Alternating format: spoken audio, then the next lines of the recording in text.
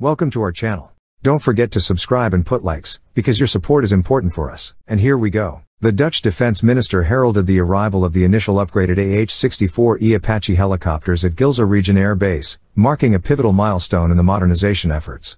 This event signals the commencement of a series of upgrades for 20 Apaches destined for Squadron 301. In January 2024, the last AH-64DN Apaches were disassembled and shipped to the United States, where their components were repurposed for integration into the new AH-64E models. Despite utilizing elements from the original AH-64D, the reset systems render them akin to brand new aircraft. The revamped helicopters boast the latest technological advancements, including more robust engines, an enhanced gearbox, and state-of-the-art rotor blades crafted from composite materials. Advanced communication, navigation, sensor, data correlation, and cognitive decision assistance systems furnish substantial combat advantages over their predecessors, significantly augmenting combat efficacy. Prior to this upgrade, the Royal Netherlands Air Force, RNAF, operated a fleet of 30 Apache D helicopters, which were stationed at the base since July 1999. The RNAF has procured 28 AH-64E Apache helicopters, with 8 earmarked for Squadron 302 at Robert Gray Army Airfield, Fort Cavazos, USA, and the remaining 20 stationed at Squadron 301 in Gilza Region.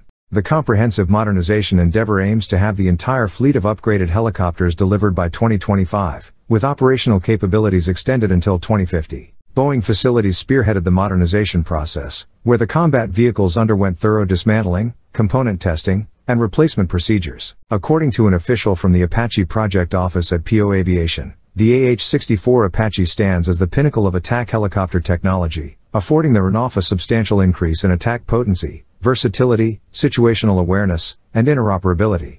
The Boeing AH-64 Apache, an American twin turboshaft attack helicopter, debuted in service in April 1986. Renowned for its cutting-edge avionics, firepower, and agility, the Apache has been instrumental in numerous combat operations worldwide. Featuring a tandem cockpit configuration for 2 crew members, a 30mm M230 chain gun, and a diverse array of weapon systems, including AGM-114 Hellfire missiles, the Apache's enduring legacy is underscored by the production of over 2,400 units, solidifying its indispensable role in modern military engagements. That's all for now. See you later.